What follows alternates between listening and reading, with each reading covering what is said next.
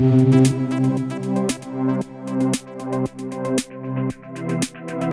everyone, it's still Turkey Day. Let's get some software in this tiny whoop. I have my meter out. My meter is out for a reason.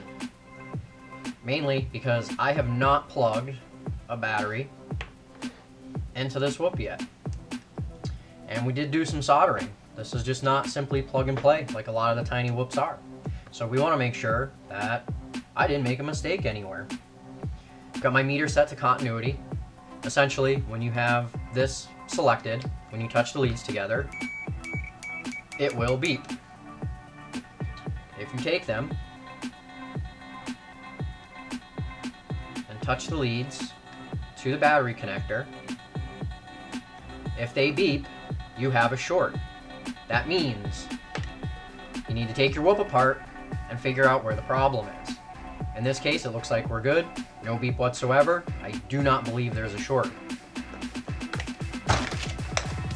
However, if you're bad at building, guess what? You can make a smoke stopper for a tiny whoop. Works just like its big brother. This is just simply a 12-volt automotive bulb, and it will prevent this thing from burning up if I have any problems. So before I apply any power whatsoever, just in case, some of you saw my 2S brushless build. This is exactly why this thing exists. So I'm going to take my battery and plug it in, and hallelujah. The whoop boots. I have LEDs, no illumination on the light bulb. So I'm pretty confident going forward at this point that I can connect the battery directly to the whoop, and we should have no problems. I like to do this check before I even connect it to USB. Keep this in mind. These batteries are 3.7, 3.8 volts, let's say. You charge them up, you get about 4.2, 4.35, depending on what you're running. This has way less voltage than what's coming out of your USB cable. Typically, your USB cable is about 5.5 volts. So if this can fry it, guess what? This can too. A lot of times the USB will backfeed other components of the board, and that's exactly why I tested it with the smoke stopper first. But again, I'm confident, no light, no smoke, I think we're good. If you remember, when we put our frame together, the reason we selected this as the front, because now it's very easy to plug in my USB. No problems at all. Alright, so we've got the whoop plugged in for the first time. Now looks like COM 20. Let's connect up. I've done enough of these where I know the configuration, and I really don't care what's going on here at this point because I've done a few. I'm going to go straight to my CLI, and I'm going to type in version.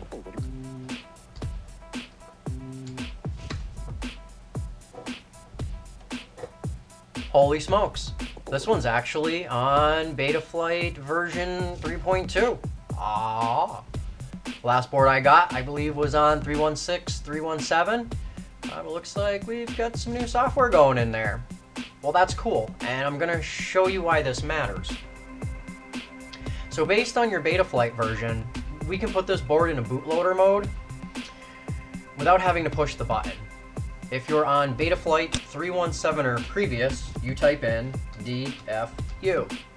Enter. Oh, what do you know? Unknown command. Well, that's because we're on Betaflight 3.2.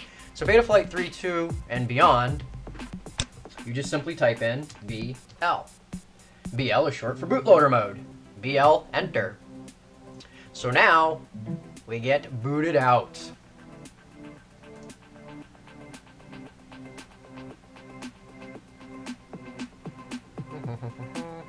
Now I'm going to take my Impulse RC driver fixer.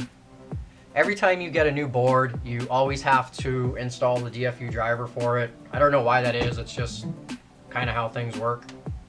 So this should correct the driver issue here. Ah, we has success. And you see we get this warning. Google Chrome was running while fixing drivers, blah, blah, blah, blah, blah, blah. Basically, what we have to do is close our Betaflight configurator and reopen it in order to see our board in DFU mode. So I'm going to say OK, close out of that, and kill my Betaflights. I'm going to open Betaflight configurator back up, and hey, look at that! DFU, no big deal. Go to firmware flasher. I'm going to pick my board. In this case, we are going to pick Betaflight F3. I'm going to choose 3, 2, 1. Pretty much because this is what all my other quads are on right now. I want to keep the software consistent. And yeah, so that's why I'm going to pick that for the moment. I'm going to click Load Firmware Online. We're going to have some details going here. Blah, blah, blah, blah. Fixes. Yup, fantastic. Yada, yada, yada. All kinds of stuff. Okay, loaded online firmware. I'm going to flash it. Erase the board.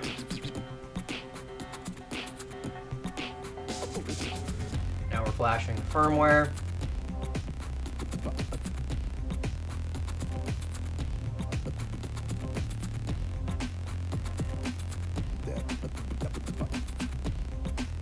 Hey, we has success, and our COM port has come back. However, before I connect with Betaflight again, I'm going to power cycle the board. I'm just going to unplug the USB and plug her right back in. Our COM port is back. I'm going to say connect. Because I've done a few of these, I actually have a dump. I'm going to paste it, hit enter.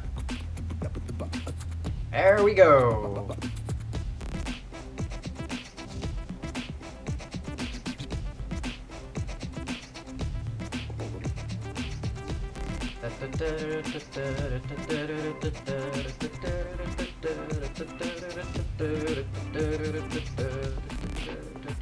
Okay, it's done. Once it's taken the dump, I'm going to type save. Enter. Our board's going to reboot. We connected right back up, and now we're going to have everything configured exactly how we need it. So see on the ports tab, Serial RX is configured. I go to my configuration. Everything in here is pre-configured. Brushed motor, custom PWM speed, 16,000. I just like to turn on motor stop. Don't ask me why. It really doesn't do anything with air mode. I also like to always disarm the motors regardless. That's kind of cool. You just flick the switch, no more spinning motors. I'm running 8K 4K loop. As you can see, I am just a little under 30% of my CPU load. I'm pretty comfortable with that. You can put in a custom name. I'm just going to go with regular old Betafpv. I have a few of these boards. They're all set up the same. I do have the Frsky version, so serial-based receiver, S-bus. There's not a heck of a lot of stuff in here that we need. Honestly, we don't need telemetry. OSD, absolutely. And hey, how about a dynamic filter on a tiny whoop? You guys ever try that one before? You might want to. Let's jump over our PIDs tab.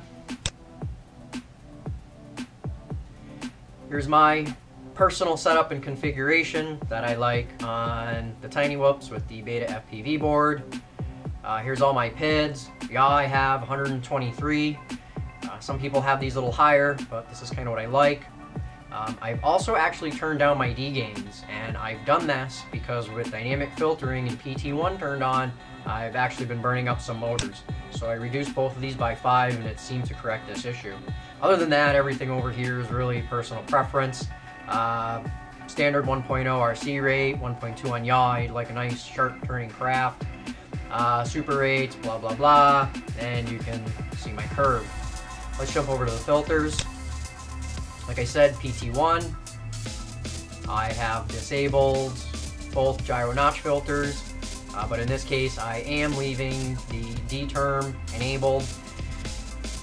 This is risky, even with brushless motors. You need a well Raccoons, Smooth, Flying Craft. And with this disabled, a broken prop can actually smoke a motor. So I kind of play it safe, and I usually leave the D-term notch filter enabled in most cases. Receiver tab, if you're flying the Taranis, TAER 1, 2, 3, 4, pretty standard. I set my low stick threshold to 150. The new Betaflight high threshold is at 1900, whatever, that's their thing. I'm not going to get into this anymore, I haven't found my radio yet. Modes, again, personal preference. I have arm switch. I do leave angle and horizon mode still enabled, even though I prefer to fly in full acro. Anti-gravity turned on. I set up a fail-safe, so, you know, just in case. Also air mode on a switch. That's just kind of how I like to do it. And that's about it on this. I don't think there's really anything else to go through other than the OSD. OSD, personal preference. I like it pretty simple.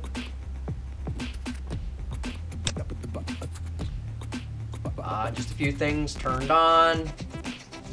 Battery voltage, crosshairs, timer 2, fly mode, throttle possession. I wish I could get RSSI out of this board. If any of you guys have tips on RSSI, please let me know. I'd love to get that enabled on this. But I think that's about it. How about we break in the motors? Yeah, I think we need to break in the motors. I'm gonna jump to the motors tab. We have our warning of death. I understand the risks. Propellers are removed. Enable motor control. Here's the thing. On the Tiny Whoop, well, they're not incredibly dangerous. I have been hurt by a spinning prop on a Tiny Whoop. I got a pretty good blood blister once, believe it or not. But we're gonna be careful when we break in the motors. So just, come on, don't be an idiot. If you try to do this, have some common sense. Don't stick your fingers in spinning props. It is a Tiny Whoop. You should be safe, but come on, use your brain.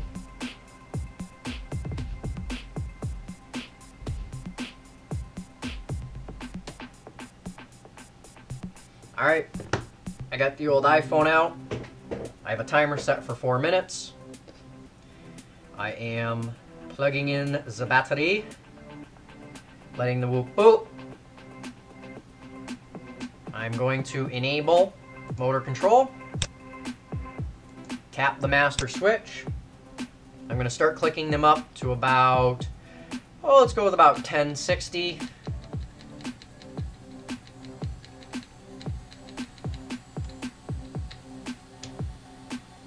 And I'm going to start my timer for 4 minutes.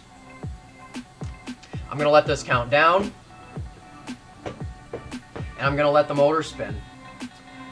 Once the timer is up, I'm going to let it sit for a period of time, 5-10 minutes maybe. We want to let the motors cool down. And I'm going to repeat this procedure again. I'm going to run them for 4 minutes. I'm going to let them cool down. And since I really like these newbie drone motors, I think I'm going to do this about 3 or 4 times, make sure they're well broken in before I actually fly this whoop. I'm going to let the timer run, I'm going to let them cool down, I'm going to complete this procedure, and I'm going to check back with you guys in a minute. Okay, now my motors are broken in. I cycled them 4 times at about 1060, ran them for 4 minutes, let them thoroughly cool down, you know, again, give them about 10 minutes in between, let them cool, idle them for 4 minutes, let them cool, idle them for 4 minutes. That procedure is complete. Now I'm ready to bind this up to my radio. Just normal standing binding procedures. If any of you have a Taranis, I expect you know how to do this by now, so I'm not really going to get into any details. Radio's in bind mode. Flip this bugger upside down. Get a pokey thing and my battery ready.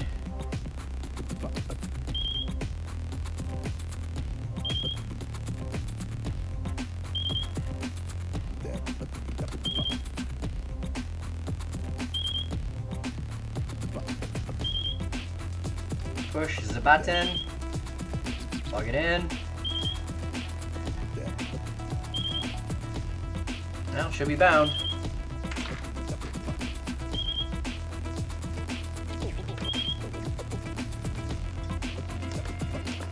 Let's see if it arms.